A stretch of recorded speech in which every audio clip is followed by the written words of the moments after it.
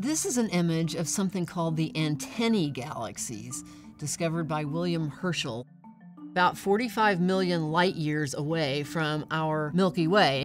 These are actually two galaxies that are in the process of merging. They will end up eventually as one bigger galaxy.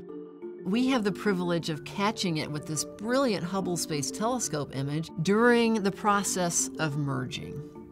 So what you can see here is a lot of activity. First of all, you see a lot of light. This is from starlight blended together, and you can see the core of one galaxy and the other down here with a lot of blended starlight. But you also see disrupted structure. You know, a few 100 million years ago, these were two separate spiral galaxies. Now they are in the process of merging, and that spiral structure has been disrupted by the gravitational pulls between the two galaxies.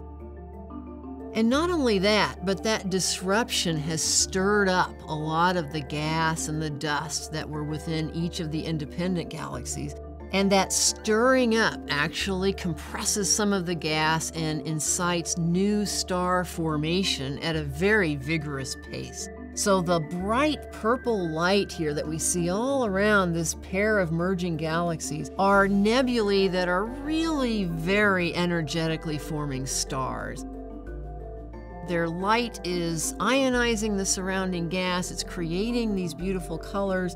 You can also see lots and lots of dust in these regions as the galaxies merge. So we call this a star burst because it's a burst of star formation that's being incited and excited by the merging process of these two originally independent galaxies. There's so much material in this starburst process that's being compressed that it enables not just individual isolated stars to form, but whole clusters of stars to form. And that creates a lot of energetic radiation that can then light up the surrounding gas that's left over and just makes for a brilliant picture of vibrant star formation. So catching this in the act with Hubble, I think, is a wonderful gift and achievement, and I love looking at this picture for that reason.